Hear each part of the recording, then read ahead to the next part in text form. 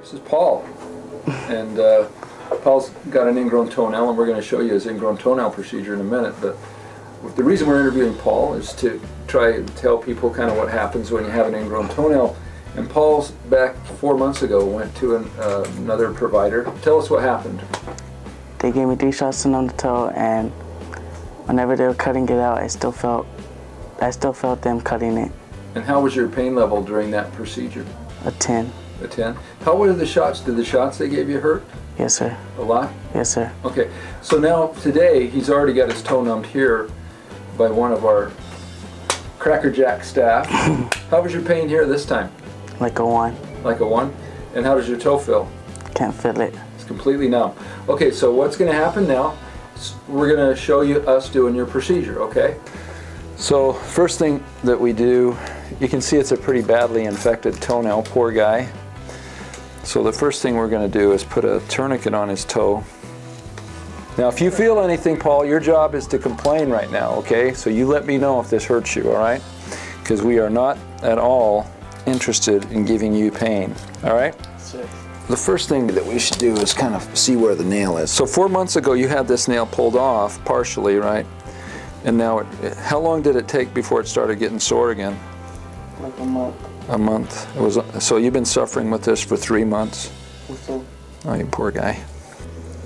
So we're going to get both of these borders out for you here.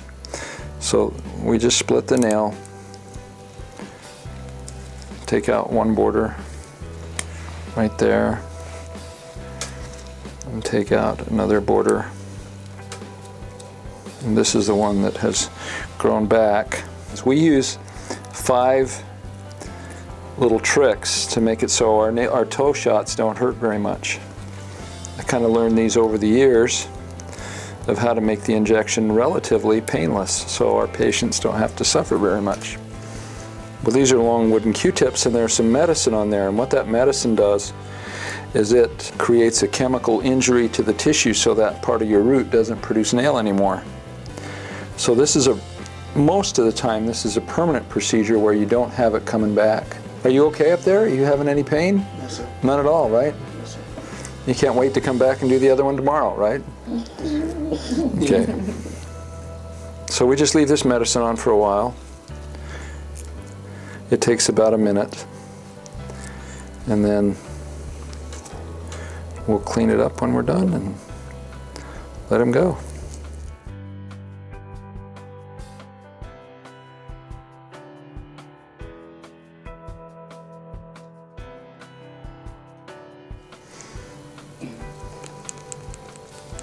And we'll just clean it really well.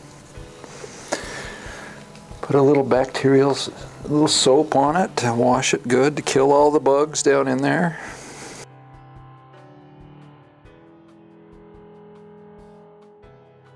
So then we'll put a little medicine on this, and you're going to go home and take care of it according to the instructions, right? Yes, sir.